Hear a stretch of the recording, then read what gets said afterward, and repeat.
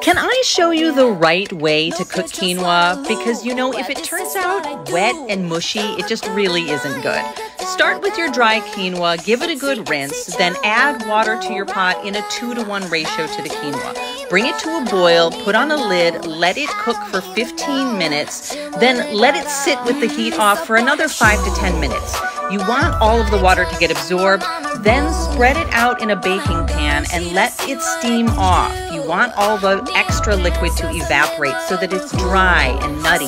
That's the nice texture that you're going for to use in salads. Stay tuned because I'm going to show you one of my favorite summer salads.